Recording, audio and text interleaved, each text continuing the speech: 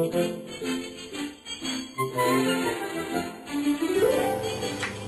hello there, boys. What is it you're doing today? We're doing science, mister.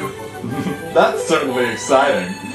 Well, you might want to consider taking several safety precautions before beginning your experiments. What precautions, sir? Well, Billy, you might want to consider using protective eyewear, like goggles, to keep your eyes safe from the chemicals you'll be working with. Try them on, Billy.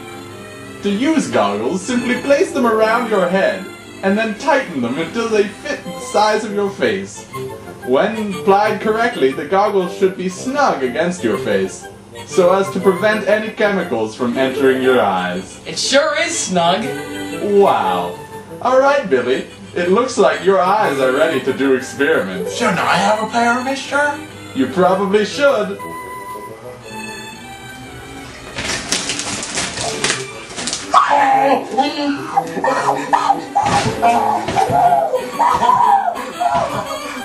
Well, now that you boys have learned about proper eye safety in the lab, it's time to talk about the clothing you should wear to do your experiments. Oh boy. Golly gee, mister. What clothing do we need? Well, here's a good example. First, start with nothing on.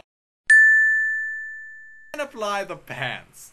Pants are essential to keep chemicals and other materials off of your legs. Next, you might want to put on a shirt.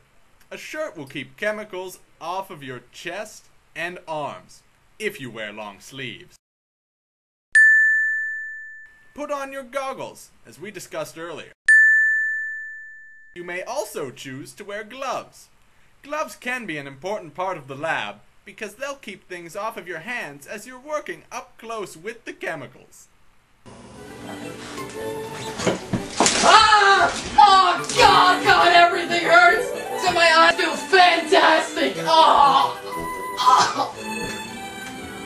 Well, boys, it looks like you found your Bunsen burner. But mister, that looks like a candle. Well, it's not. It's a Bunsen burner. Okay. And it's how you'll be heating all the chemicals you need in the laboratory. Although it is a very handy piece of equipment for causing chemical reactions, you don't want to touch it. You also want to be very careful when dealing with your Bunsen burner. Here are some safety precautions you should take to avoid getting burnt. You know, you probably shouldn't wear so much loose clothing while being that close to the Bunsen burner. Something bad might happen.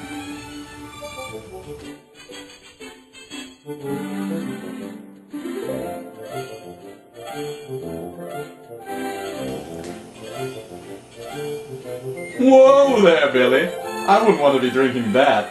That's hydrochloric acid, and it'll burn your mouth right off of your face. You might want to set it down. There you go. And Paul, you probably don't want to be playing with that dangerous chemical either. That's right. Slide it up there. Good work, boys. You've learned an important lesson in chemical safety. Chemicals should not be played with in the lab. They are not meant to be eaten, touched, or otherwise come in contact with, unless your teacher tells you to. Alright, Paul, are you ready to do your very first science experiment? Yes, I am. Well then, take the blue chemical in front of you and weigh it on the scale.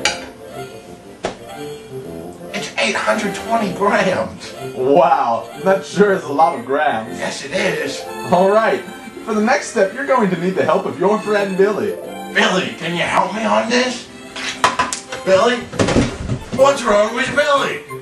Well, it would appear Billy has taken a swing. What happened to him? Well, right now it's eating away live zombies. You die. Oh. However, you can help Billy by shouting Code 1 so your teacher can hear you. Code 1! Code 1! Well, it looks like she's on the way now. I don't see her. That's because he's already dead and no one loves him anymore.